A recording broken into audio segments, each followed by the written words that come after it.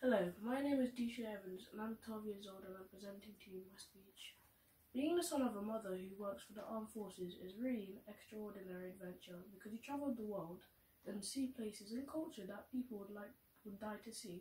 This is due to the amount of time it takes for people to get there, and financially it is astronomical, which is why you shouldn't waste this tremendously lucky opportunity. So in my opinion, having this kind of life and being a child of someone who serves the armed forces is something you unquestionably shouldn't take for granted.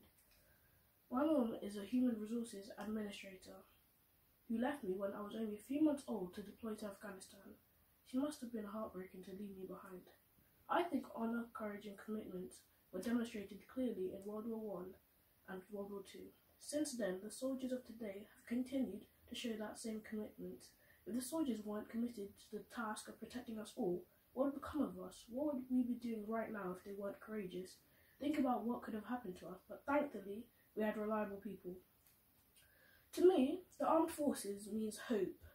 Hope for all evil to perish, hope for humanity to find itself and help the people get past any hardships that stand in our way. Thank you for listening.